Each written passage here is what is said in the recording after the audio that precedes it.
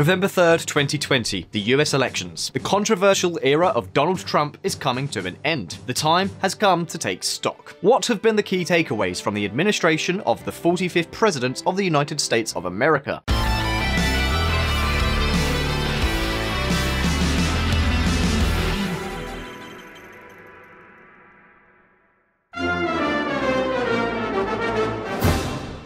Dear friends, in this video, we are going to examine and analyze how Donald Trump's term as head of the United States has been. This video is neither for nor against President Donald J. Trump. No, many of you will see it and will agree with the result. Others will surely not. Many of you will think that we have left things out, or that we've been too hard, or equally too complimentary. But in all honesty, I think that what we're going to see is a good approximation of what the Trump administration has been, beyond the marketing, scandals, and political folklore. And yes, we have probably left a lot out, but we have had to select and prioritize. So, I encourage you to let us know in the comments if you think there is something missing or left out, and to open a debate. That said, dear friends, let's start with what the 45th President of the United States, Donald John Trump, always considered to be his #1 priority. After all, we are talking about a president who came to the Oval Office boasting of his business management skills. So, we have no choice but to start exactly there. Built the greatest economy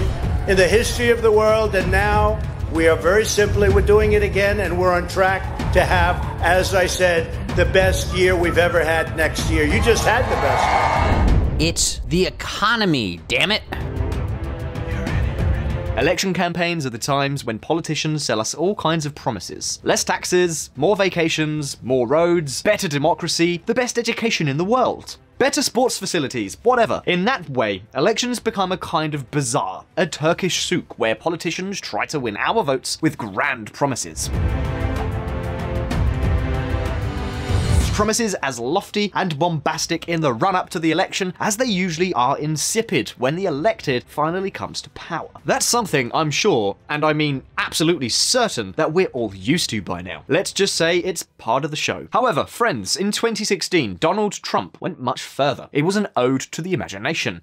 You don't believe me? Well, how about I remind you? Just check it out.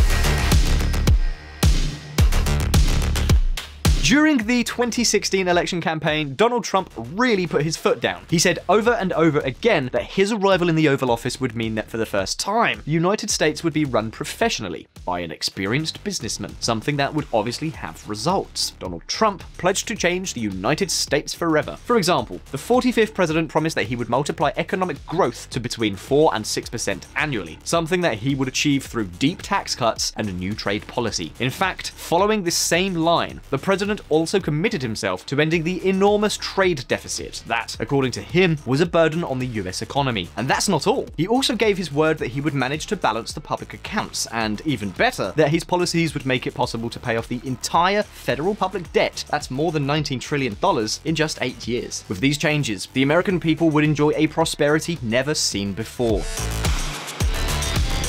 But remember, all these promises are not ours, but President Trump's. Of course, 4 years later, we can say that what has happened has been very different, even without the SARS coronavirus 2 pandemic. Beyond all the marketing that has been poured on Donald Trump's alleged economic miracle, perhaps we should be asking, what are the real numbers that his administration has achieved? Well, it must be said that the first years were not bad, but not particularly great either. Now, I'm sorry, but this is not an opinion, it's just the numbers. Do you want specific data? Well, let's take a look. During the first 3 years of the Trump administration, employment growth was lower than the second term of the Obama administration. Meanwhile, the average economic growth was higher, but very similar. Wages also grew more, that's true, but very slightly, just 0.2% more each year, from an average of 1% during the entire Obama era to one of 1.2% during the Trump era. And on the flip side, foreign investment fell in 2019 to its lowest level since 2006. Friends, take note, because this is important. This scenario, all these results were also bathed in an enormous increase in public spending and the monetary expansion policy of the Federal Reserve. Take a look at this chart, for example. Under the Trump administration, in just 3 budgets, public spending has skyrocketed, not counting coronavirus rescue packages, by around 20%. This represents an annual increase of more than 6%. In other words, public spending under Trump has grown 3 times more than the national economy.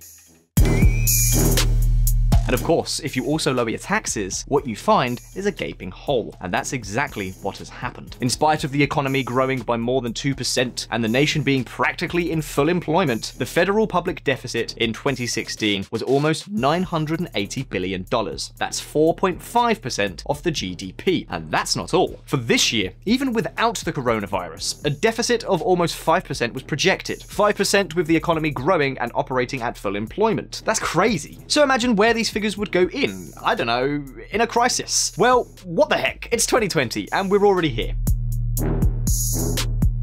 And you know what? The federal government is expected to close 2020 with a public deficit of over 17%. Yes, that's right, 17%. You're not mistaken, and we haven't misplaced any decimal points. 17%. And this is what explains why the public debt has not only not been repaid, but has actually skyrocketed. If we only look at Donald Trump's first 3 years at the helm of the country, public debt grew by more than $3 trillion. Yes, that's trillions with a T of dollars. If we add that to the impact of the coronavirus, by mid-2020, it had passed the $6 trillion mark. To give you an idea, this is more than the entire GDP of Japan, or practically the total of the GDPs of Germany and France combined. Reduce our $18 trillion in debt, because believe me, we're in a bubble. We have artificially low interest rates. Be careful of a bubble, because what you've seen in the past might be small potatoes compared to what happens. So be very, very careful.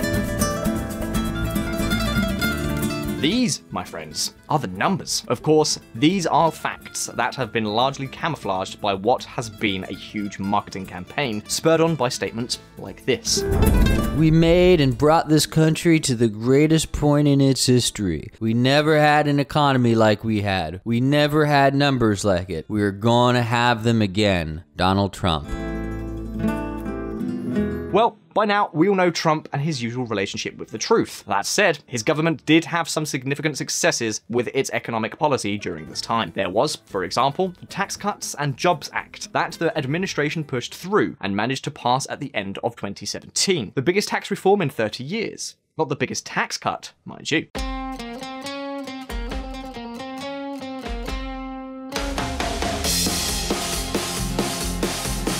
We are talking about a law that slightly reduced personal income tax, encouraged tax competition between states, and above all, reduced corporate income tax by establishing a kind of flat tax. In addition, and this is one of the keys, it changed the scope of this tax, which is no longer worldwide. In other words, American companies no longer have to pay in full for the profits they make, for example, in Europe, where they have obviously already paid their taxes. The fact is that these measures allowed for an increase in corporate profits, and therefore boosted the strength of North American companies, their competitiveness, and their stock market value. This is one of the factors that has contributed to the good performance of the North American stock market over the last few years.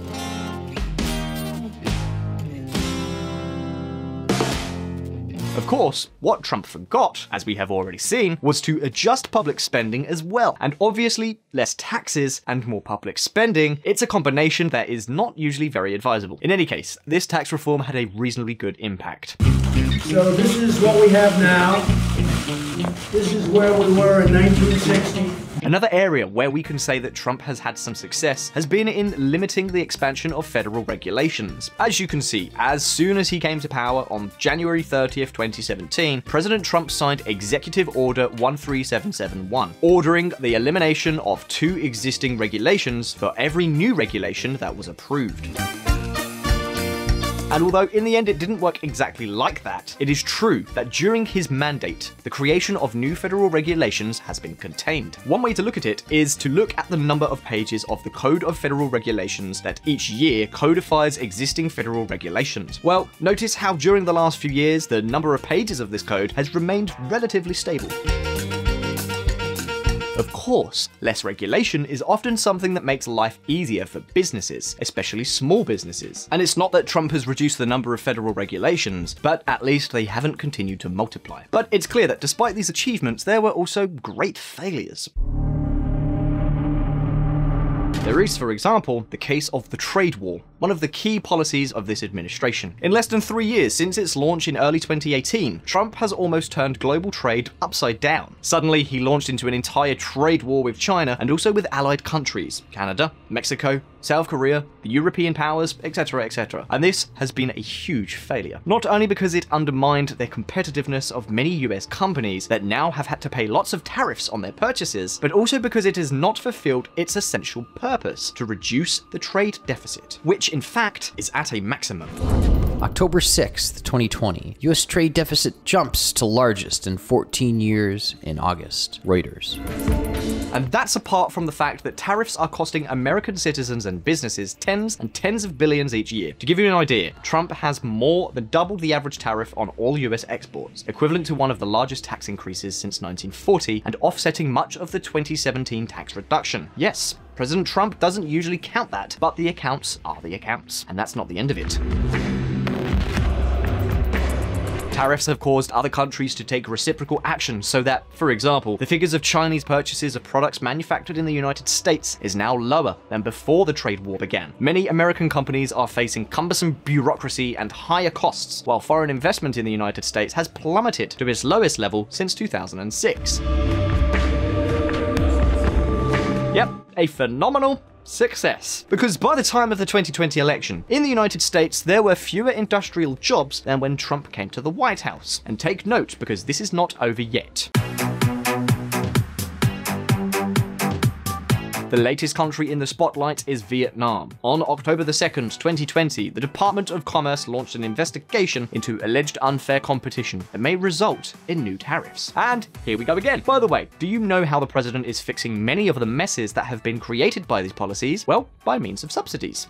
Yes, that's what I said, with subsidies. May 23rd, 2019, Trump announces new $16 billion aid package for American farmers hit in trade war. Washington Post. Friends, to all these results that we have seen so far, we should add the pressure on the Federal Reserve to devalue the dollar and increase its policy of hitting the money machine, which we already talked about in a video that I'll link for you in the description. I think the Fed is out of control. I think what they're doing is wrong. Or of the government's abysmal response to the coronavirus pandemic. In the end, in economic matters, Trump's term in office has had some high points, yes, but in general, he leaves a country much more indebted, more closed to global markets, and now, thanks to the effects of the coronavirus, with fewer jobs and many more unemployed than when he came to power. In this light, we can almost say that Trump has been a good example in the United States of what we would call historical Peronism. And no, I haven't gone crazy. Not yet. You have the data and the policies that have been put in place in front of you. Trump has blown up many historically basic fundamentals of the Republican Party. But friends, of course the Trump legislature has not limited itself exclusively to the economic arena. Listen up.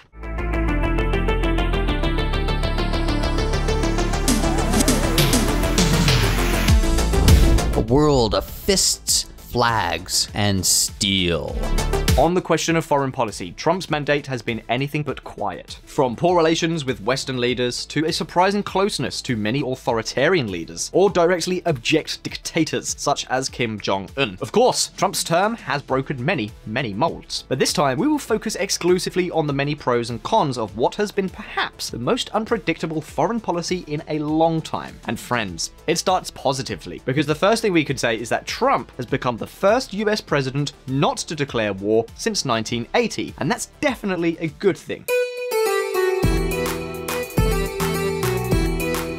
But that is not, of course, his only achievement. This administration has achieved milestones as important as the Abraham Accords, a historic agreement in which the United States played an important role, and for which the United Arab Emirates has formally recognized the State of Israel. A recognition which Bahrain has since made as well, and which will probably lead to the rest of the Arab countries such as Kuwait and Saudi Arabia following the same path in the near future. We are talking about the full normalization of relations between Arab countries and Israel.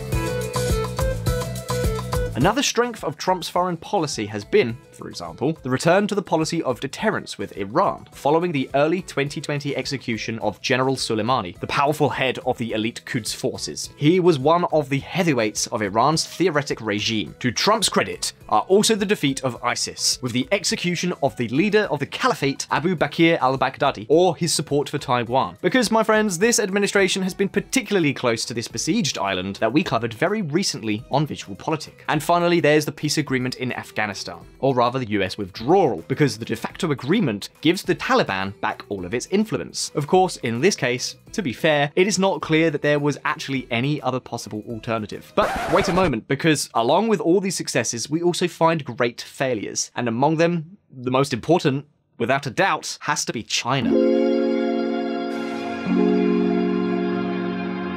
You see, after his arrival in the White House, Donald Trump launched a kind of Cold War against the Asian giant. And so far, well, he's not winning it. The Chinese government of Xi Jinping is spreading its tentacles like never before. Africa, Central Asia, and even countries of the former Yugoslavia are examples of territories where China's influence is even more significant than that of the United States. And not only that, the modernization of the People's Liberation Army has made the entire East Asian region red hot.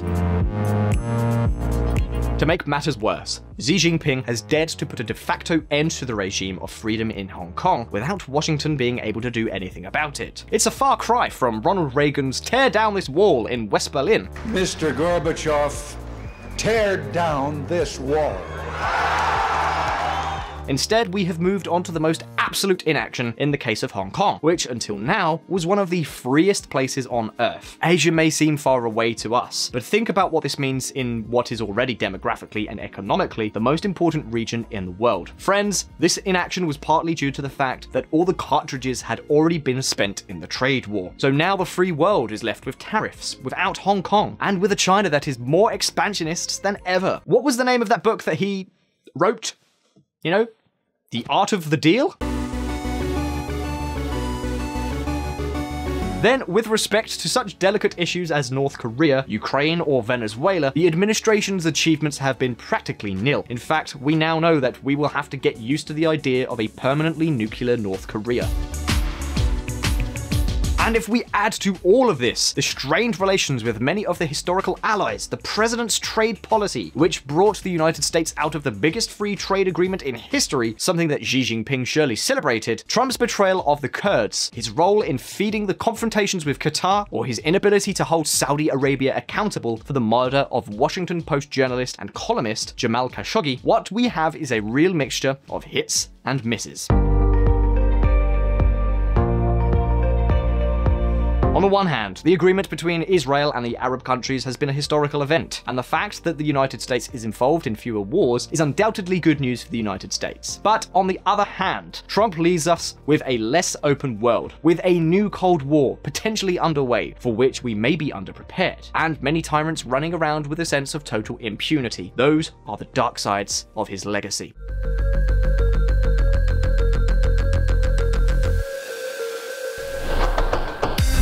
From the wall to justice and a pandemic.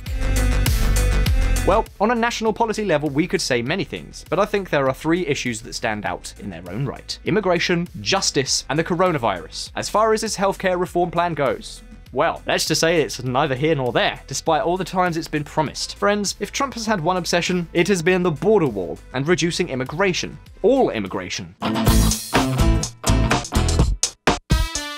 On the one hand, the wall has been a huge failure. Trump promised it both actively and passively, but 4 years later, there has been hardly any progress. In fact, despite all the efforts, only 480 kilometers of wall has been built, of which 420 kilometers, by the way, are not new construction, but rather repairs to existing structures. In other words, the Trump wall, the new Trump wall, after 4 years of promises, amounts to a 60-kilometer extension along a border of more than 3,000 kilometers. And of course, Mexico has not paid a single dollar.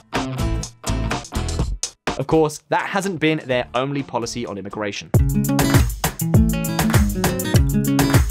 Since taking office, the Trump administration has taken over 400 executive actions on immigration. His obsession has even extended to H-1B visas, which are granted to high-level professionals such as mathematicians, computer scientists, and engineers. Since Trump came to power, the percentage of rejected applications has tripled.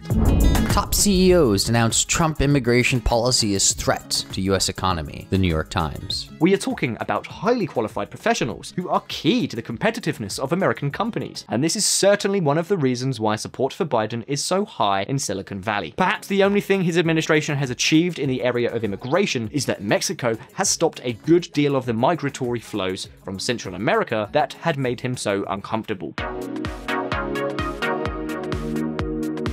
But on the other hand, where he has reaped great triumphs has been in the area of justice. In 2018, and after a bipartisan agreement, he signed the First Step Act, a law that is, and as its name indicates, a first step towards reforming the judicial system and giving a greater role to rehabilitation and reinsertion policies. He has also succeeded in placing, thanks to the Republican majority in the Senate, 3 conservative judges on the Supreme Court, which presumably guarantees a conservative majority for many years.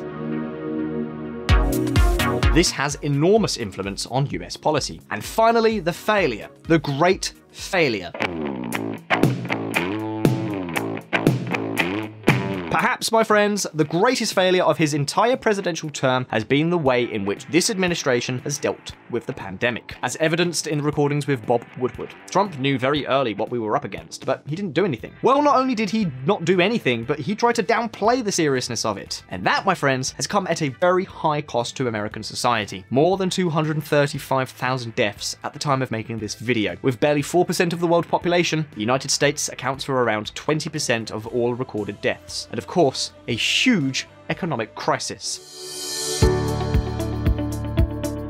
Well, friends, we may have left out many things, including impeachment proceedings, but what we have selected we believe to be the main markers of the Trump era, with its high points and its low points. What seems clear in any case is that the supposed economic miracle promoted by the president simply never existed. The time has come to ask whether so much tension, so many confrontations, and so many threats have been worthwhile. But now, it's your turn. What do you think of the Trump era so far? What do you think we have failed to comment on? Leave us your response in the comments, and let's open up a debate. So I really hope you enjoyed this video. Please hit like if you did, and don't forget to subscribe for brand new videos. Don't forget to check out our friends at the Reconsider Media podcast. They provided the vocals in this episode that were not mine. Also, this channel is possible because of Patreon and our patrons on that platform. Please consider joining them and supporting our mission of providing independent political coverage. And as always, I'll see you in the next video. If you want to learn more about politics and world affairs and hear some more of my lovely voice, come check out the Reconsider podcast, where we don't do the thinking for you. Find Reconsider at www.reconsidermedia.com or on Apple or Google Play or your favorite podcatcher.